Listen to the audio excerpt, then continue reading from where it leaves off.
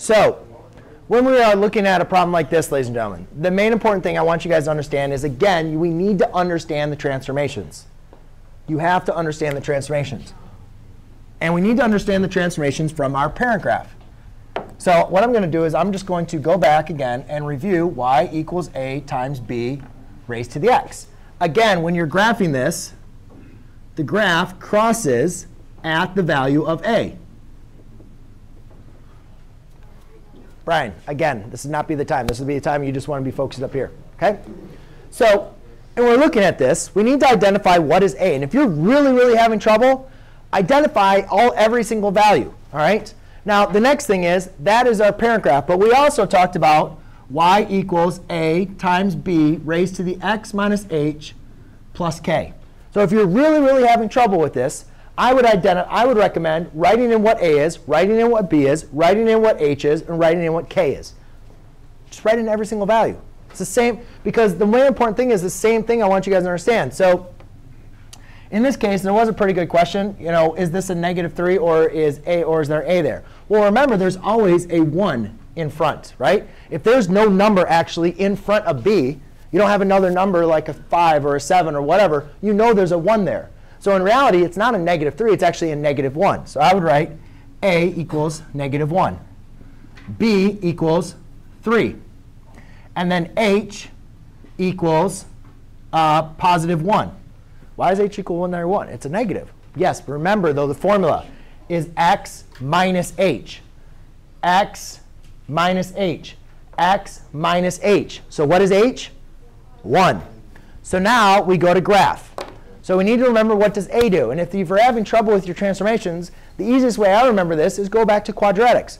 What did the a do? Not only did a affect the stretching and compression of the graph, it also determined if it was reflecting up opening up or opening down, or reflecting over the x-axis.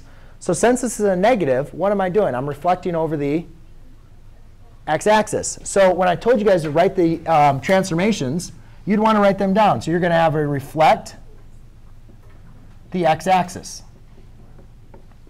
Do you guys remember, what did b do? Do you guys remember when we did the graphs on the TV? All b did was just determine how fast the graph grew, right? So it doesn't really.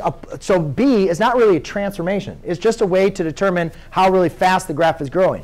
So b is not really going to have it's going to have an effect on a graph, but not actually. It's just going to be a mild one since going through. And then h is going to tell us to go right 1. Now remember, a is also where the graph crosses the y-axis.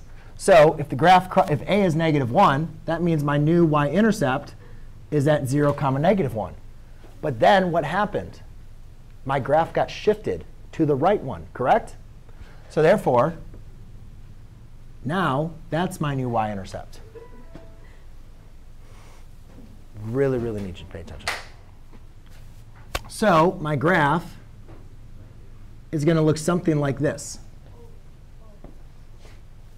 So my y-intercept, which was originally at -1, 0, the graph got shifted over to the right. Now the next thing I want to talk to you guys about is also the domain and range. So to understand the domain and range, we need to remember that the exponential graph has a horizontal asymptote at y equals 0. Now, when I reflected this over, did that asymptote change at all?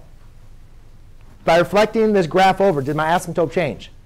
No, your asymptote was only going to change if you're shifting the graph up or down. Am I shifting the graph up or down? Is there any k? K was equal to 0. So I'm not shifting the graph up or down at all. So the domain, again, is how far the graph is going to the left, how far it's going to the right.